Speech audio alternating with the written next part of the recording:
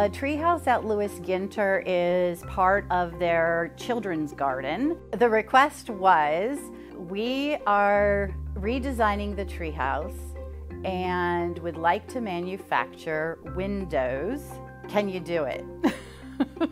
And so, of course, we said, yes, we can do whatever you want us to do. I was excited because I've gone to Lewis Ginter since I was a little kid. It's my childhood. I've never had the opportunity to do this before, and especially for a place where I used to go as a kid. I remember like the different play areas and how I used to go with my brother and have fun there.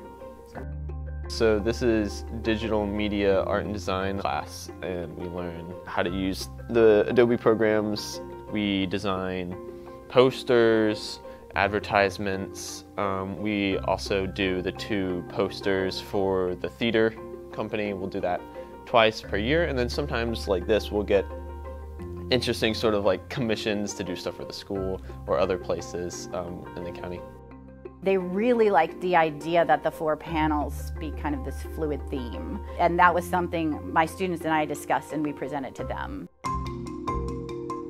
So I made my artwork as if I was working on 1 panel, but there are actually 4. So if I pull up the navigator here, you can see how each window is their own sort of piece, and they each have their own leaf in it, but they all connect. And I wanted to explore the different species of trees that we have here. So I started by going online and just researching the different types of leaves we got, and just wanted to get some interesting shapes. This is an oak, this is a maple.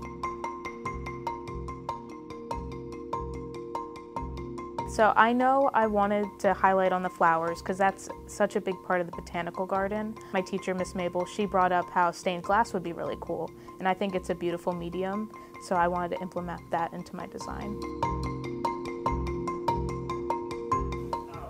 So like these are all individual little segments that I put together, so they're all on 1 layer, but then there's 4 different ones.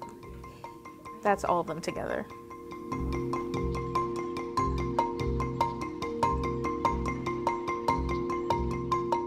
I was originally going to do the seasons, but then I thought of how their windows, having light going through them, and I want to mess around with light, so I decided to do the different times of day and then have different levels of light that would be going through each one. So I started out with this one because I already had an idea. I wanted to do the spiderweb stuff, and I wanted to do the butterfly. And then I went to day with the trees, and then dusk, which I knew I wanted to do a ladybug for right here, and then I wanted to do a few 4-leaf clovers. And then for dark, I wanted moon, stars, and then I added snails at the end because this was kind of empty right here. We're constantly redesigning, redeveloping, rethinking so that we could ensure that our form was met and that they have the function that they need. It's a whole different experience seeing them in person, in metal engraved and all that, and on Adobe. So I was very excited. Being able to show my parents or even friends that I did this, I just think it's awesome. And the fact that it's staying there for such a long time, that makes me pretty happy, because that's something I can oh, we should go to Lewis Ginter. I have something there, and show people around. I think it'll be a good conversation starter for sure.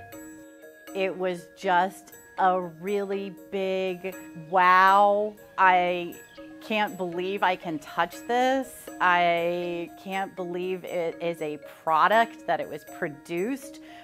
It was just a super exciting moment seeing our work come to life.